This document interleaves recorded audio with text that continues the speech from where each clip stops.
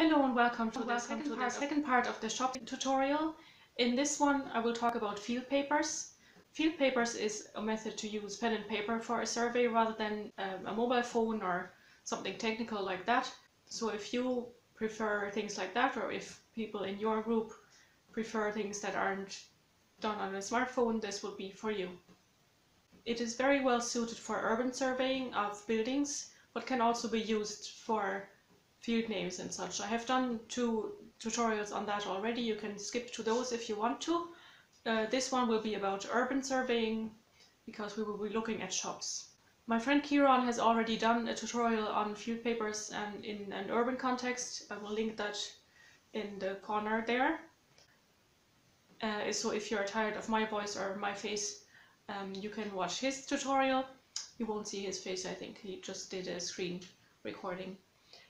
Field papers is also good for remote collecting of data because you can send off the paper pages to the person who wants to participate and they can fill in the data from their location. So if you want to organize something centrally and send out paper for people to fill in, this is a really good opportunity to use field papers, which we have been doing for our field name survey, and that's working really well as long as people have a legible handwriting. So in the first part I will tell you how to create an atlas using field papers, and in the second part I will fill in the form and then tell you how to get that data into OpenStreetMap. We go to the field papers website, which is fieldpapers.org, and again you have a top menu, make an atlas to print, upload pages you have marked, watch recent activity, extend with advanced tools, and log in. I usually don't log in because I'm hoping that everything works out. So I won't this time. So I'm going to click on Make Yourself an Atlas. And it shows you a map of the world. And I want to do one on Irishtown in Kilkenny. So I'm going to zoom in first.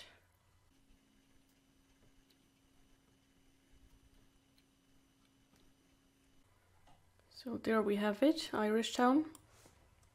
You see some of the shops are already done.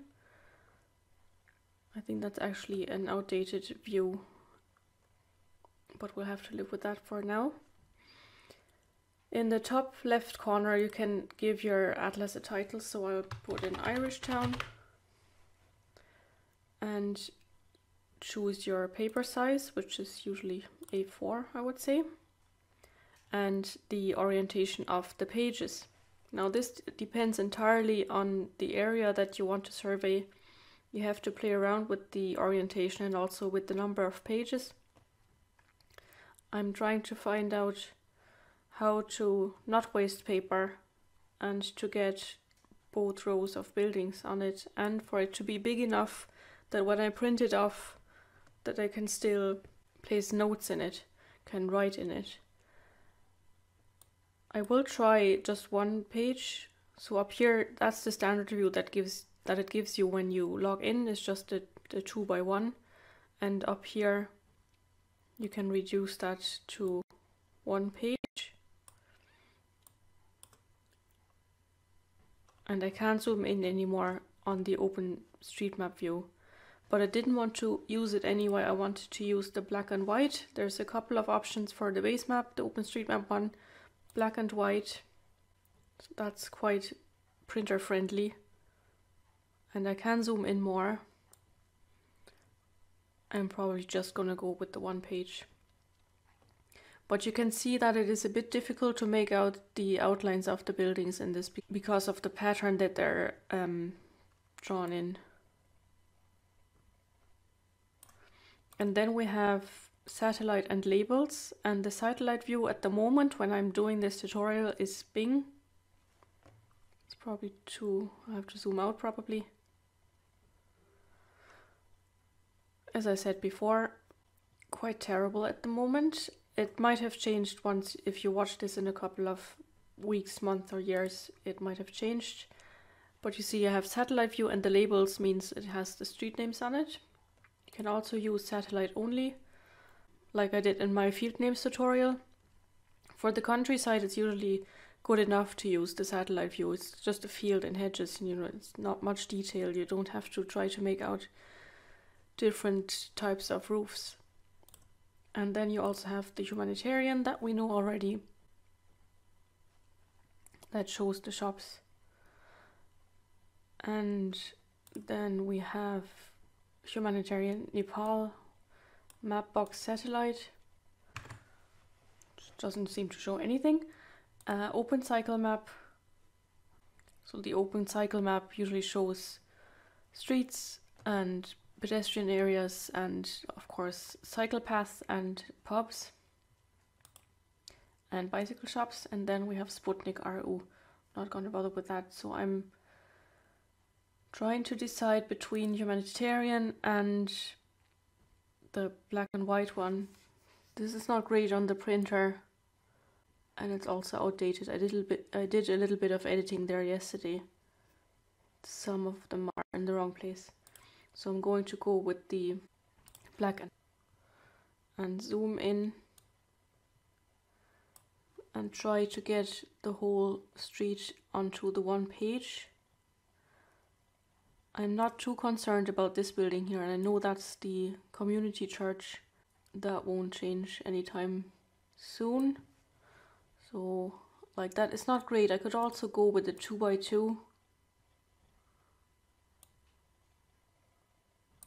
But then I might lose track, because it comes out in 4 separate sheets of paper. I might lose track of which building goes where. So I'm going to try to use it like that. It would be handy if you could rotate the map a little bit, but you can't at the moment. So I will click make an atlas, and there shouldn't be any problems with this now because it's only black and white and it's only one page. Sometimes you get the problem when you use the satellite view and you have more than one page, that bits of your PDF will be blackened out. That's probably a timeout problem or something like that. So just go back and click make an atlas again. So we get this preview here. We get the location of the map. We can zoom in, but we know where it is. And this is the preview. So you get everything that's inside this black frame. And it tells you the name of the atlas, Irish town, and that it's one page. And then you click on download PDF. And that's what's going to be printed. The QR code sometimes gets in the way with the pages, just warning you. It's not here because there's no building here that it could cover up. And again, in the top right you get the name of the atlas and then a URL that you could find it under, and A1, which is not relevant here because it's only the one page. But if you have an atlas with more than one page, you get a grid with A1, A2, A3, and then B1, B2, B3, and so on and so forth. So it's like a jigsaw puzzle that you can put together into one big map then. And the first page in those is usually an overview. So I will print this off and be on my way to do the survey. I've scanned my piece of paper at 300 dpi. 200 is recommended, but the scanner was set on 300, so I just went with that. And I have to say, it was very difficult to find out where which building was, because you can't really see the outline of each building the way this black and white map is done. So maybe I should have gone with the humanitarian one instead. But you live and learn. So I marked all the shops and also the entrances with the little X, which is useful for people with visual impairment to have the entrances marked on the map. And some phone numbers, some house numbers as well. There weren't a lot of them. Number 3 isn't there anymore, but I remember maybe 2 years ago they painted the shop front and the 3 was still there, and I remember taking a picture. I can't find the picture, but I remember where it was. So that's the only number that was on that side of the road. And on the other side of the road, there was a lot of reconstruction going on in the last year or two. So number 11, 12A, 12, 17A, and 17, I would say, are house numbers that were put on recently. I will upload that now onto the Fieldpaper website and then talk you through how I'm editing the map. We're on the Fieldpapers website again.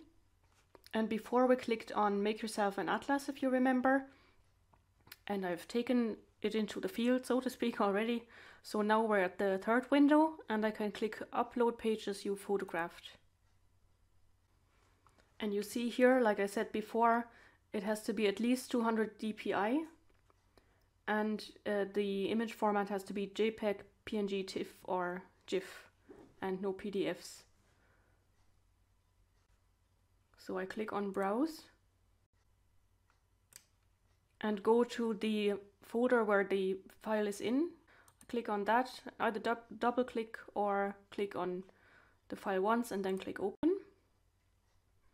And that starts the upload process.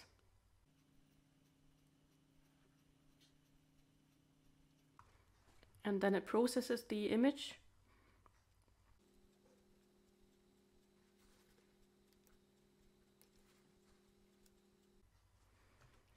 And it's very small here because it's only the one page, so I'll zoom in a bit. So you scroll down then and you can see you can edit it in the ID editor, which is what I'm gonna do, in Potlatch and also in JOSM. But because I've only worked with the ID editor so far in these tutorials, I'll stick with that. That opens the ID editor, and if you haven't logged in yet, you have to do it now.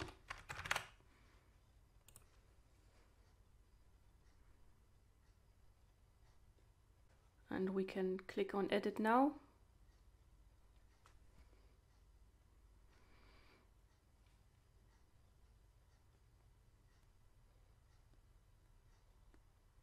And you see it has loaded the Fieldpapers map in the background.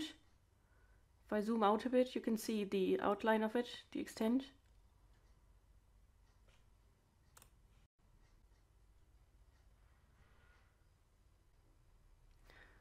You see how only that part has a background map and all the rest of it is all black. There's no reference, so we don't know what to map there. You can also see, I'll zoom in again, that I didn't quite get the reference points for all the shops because I couldn't see on the black and white Fieldpapers where one building ended and the next one started. So I got it a bit wrong. But we can also switch between this view, the Fieldpapers view, and let's say the Etsy one. So the Fieldpapers one is down here at Custom. And we can switch around here to Esri, for example. So I'm gonna go back to the Fieldpapers view.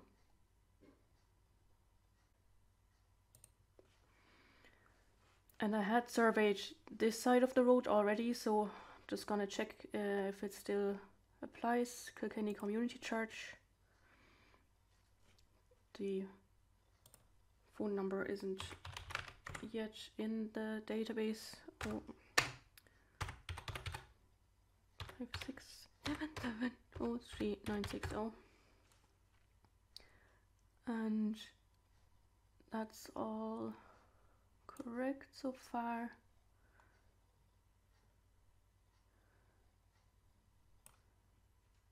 I hadn't added the cake face lab because I'm not quite sure how to do that. I'll have to look that up. If there is something like kitchen, open kitchen or something. I will put in, so we have numbers here. The one next to the, what's it called? The Cat and the Fiddle is number 11. Which would be this one, I presume. So we can add that to the address field, 11.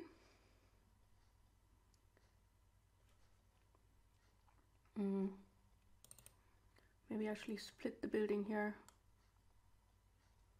Well, the thing is, It's a bit tricky. 11 is the residential entrance that was on the door into the residential area, and 12A was on the shop. So I'll figure that out later. Let's do the shops. On the other side, we have Recharge Kilkenny, tick. Zip Yard, tick. Mini Max convenience store.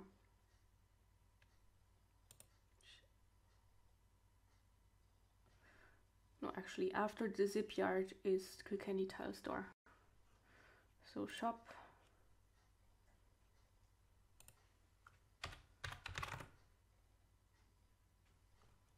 There's probably no tile store. Tiles, there is. Huh. Who would have thought? Name Kilkenny Tile Store. And the next one then is Minimax Convenience Store.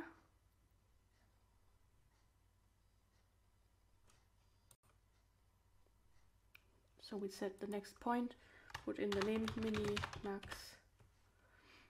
Convenience is not part of the name, that's just for me to know what kind of a shop it is. So shop.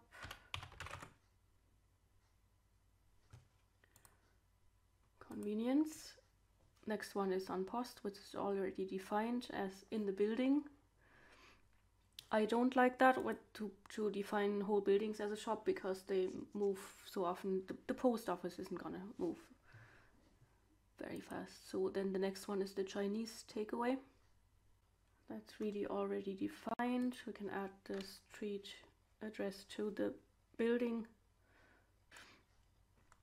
The next one then is the tire shop. It might actually be that these two buildings are one, and that is the garage. So I will merge them. Okay, after the tires is blinds boutique.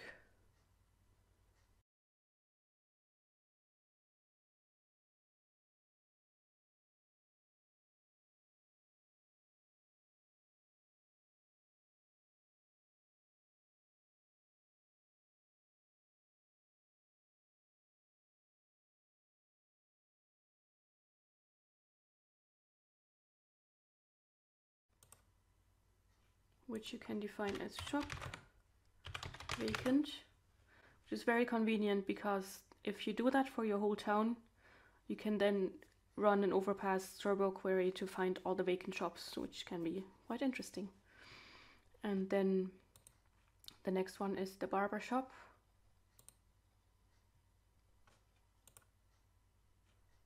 Which you define as shop hairdresser. And then male only, because a barber shop is usually only for men. And it's also closed because of COVID. So under COVID-19 pandemic hours, when COVID-19 is over and we don't use this anymore, you can forget about that. Closed. And the next one, it's like a pop-up gallery. It also has the barbershop written on the window, so I'm just gonna leave that. It's probably also vacant, but I'm not quite sure about the state of that. So we have all the shops now, and I'll save that. And I'll come in later and do a bit of fine-tuning. So this is the result now. You can see there are a few more shops displayed. I can't zoom in anymore because it's the standard open street map view. But you can see number 17 is new and 12A and 12 are split. And number 3 you can't see because I can't zoom in more. But I will change to the Cycle OSM, which is, by the way, a new layer that was just released last week. So I can zoom in a bit more, so you can see number 17 in this one and 17A and number 3 and the numbers up here. But then again, you can't see all the shops because the cycling map is really only about getting food, and well, maybe the post office is of importance. I was trying to use the humanitarian one, but it takes always a while to update, so it doesn't really show all the changes yet. See, the 12 and 12A are still in one building. All in all, I'm not actually sure if field papers is a great way to do it, unless you have the buildings outlined perfectly already with previous work. I think the street complete method is better. Again, you also need to have the buildings outlined already. Maybe it was because of the black and white view, the black and white map, that didn't really work that well. I might try another short street if I can think of one, and use the humanitarian map as the base map. But yeah, just try it out yourself, I guess. It might be different in different places, and yeah, good luck with that. Thank you for watching, and see you in the next video.